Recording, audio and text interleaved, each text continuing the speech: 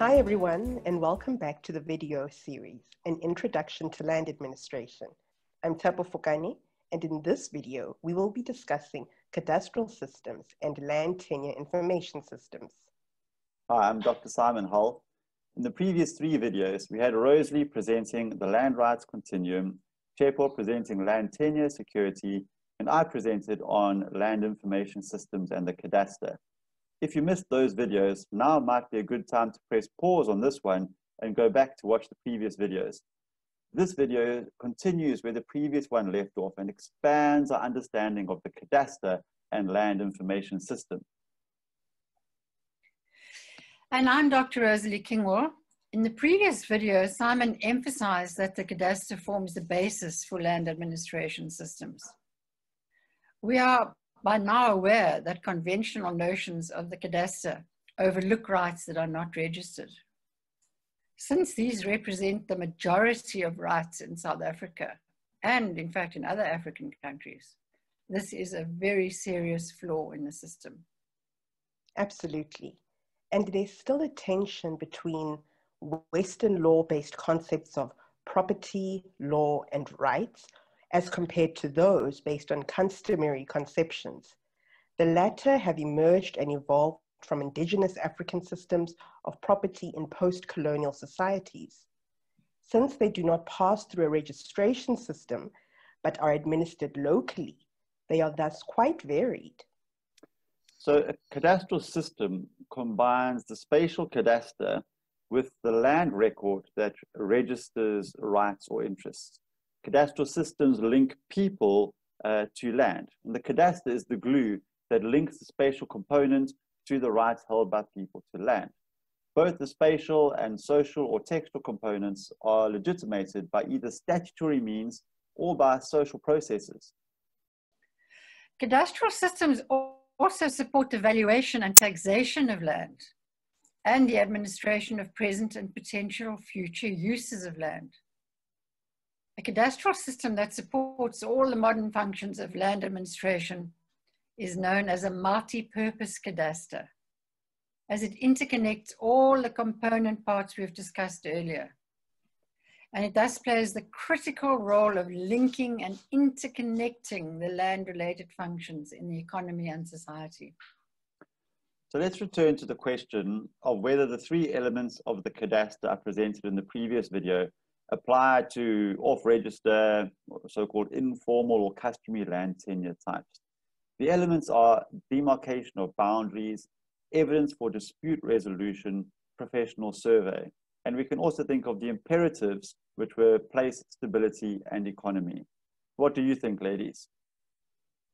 Well, in informal or customary systems, the first two elements are often present, but the professional survey is definitely absent.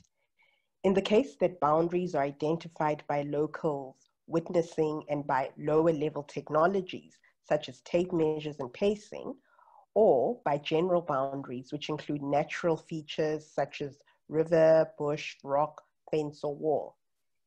Hence, there is an element of reliable evidence for boundary demarcation and dispute resolution. Yes, Chepo. So it's conceivable that unregistered customary land rights are in reality recorded in a cadastral system of sorts, albeit some of the information is provided by oral evidence or local witnessing and by natural features. Such off-register cadastral systems could contain all the elements of registered formalized cadastral systems using methods and instruments appropriate to their given context. I agree. A cadastral system should not be understood to refer exclusively to formalized systems of property rights, but may refer to non-exclusive customary property rights according to African customary law. The three elements and imperatives may apply to both formal and customary or informal cadastral systems. In the latter, the third element, professional administration, is replaced by customary administration with different forms of evidence. Thanks, Simon.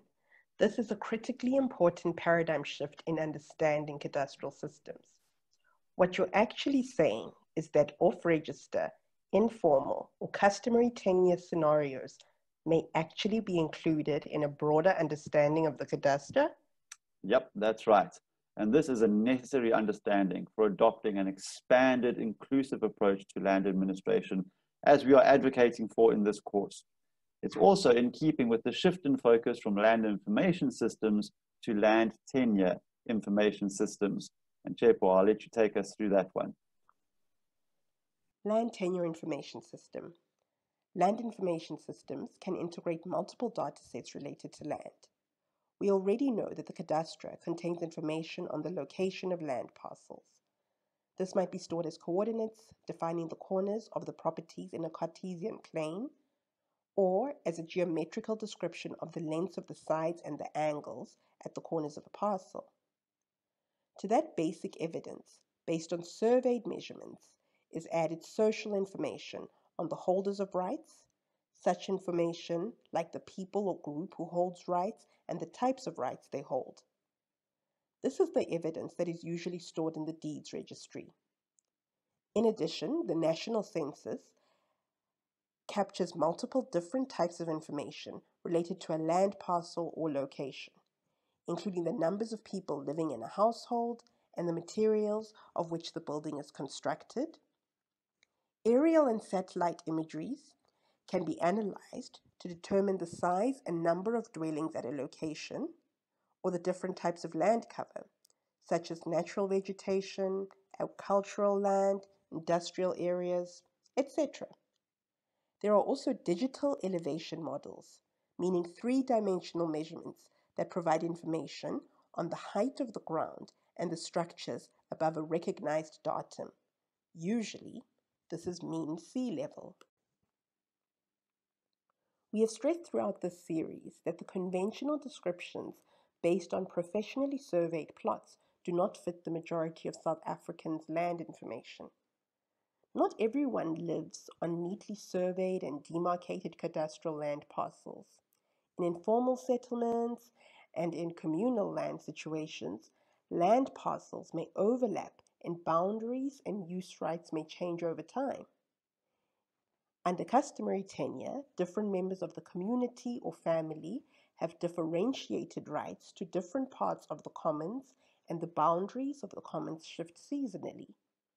In such situations, land information is unlikely to be computerized, but may be stored in the collective memories of the community concerned. These kinds of situations are also very difficult to computerize, and thus may be recorded as narrative evidence, as some new tools are currently doing.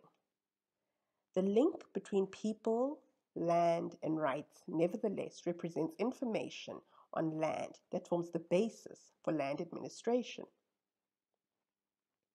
Mike Barry and LandNNES have proposed a shift from a land information system toward a land tenure information system, instead of focusing only on the physical and mathematical aspects of land information. It emphasizes the relationships between people with respect to the land.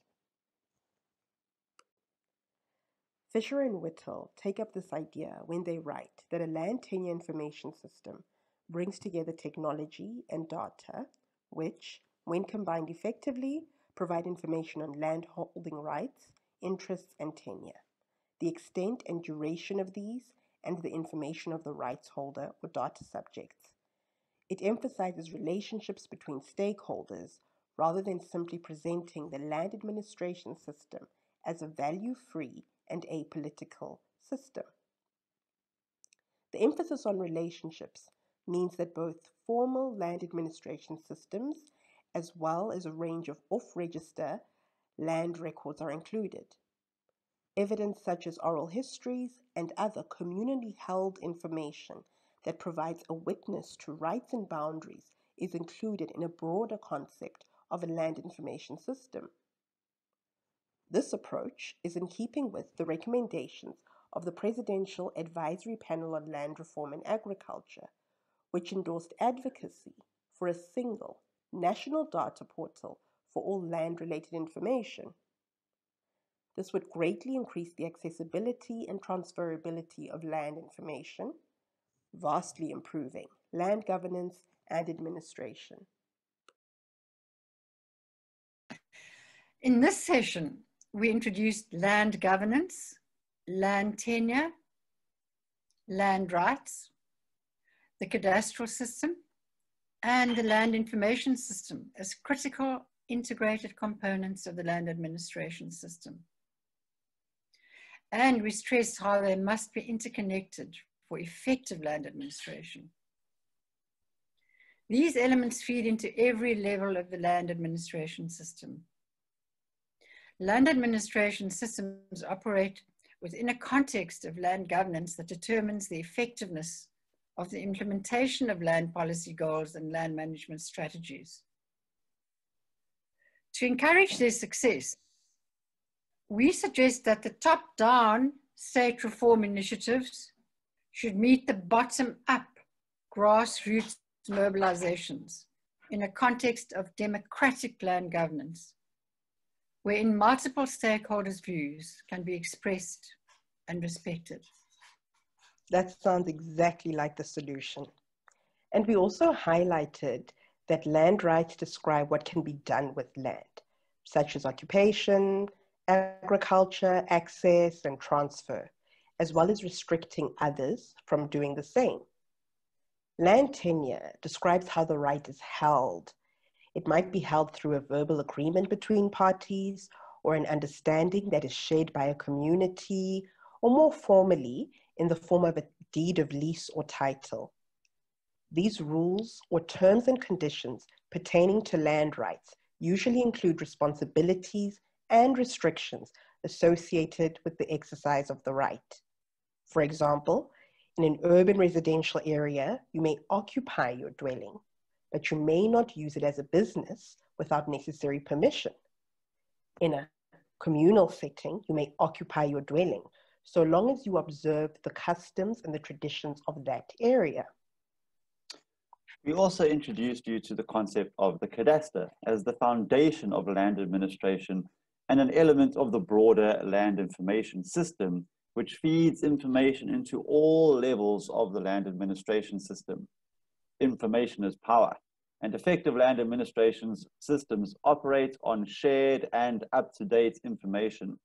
It's important to highlight that the information flow is both top-down in the form of policies and government gazettes, etc., as well as bottom-up in the form of vital feedback from citizens, communities, and civil society regarding the successes and failures of land administration on the ground. A responsive government would heed such feedback and adjust their strategies accordingly to ensure sustained future successes. In the next session, we look at some approaches for hopefully achieving this.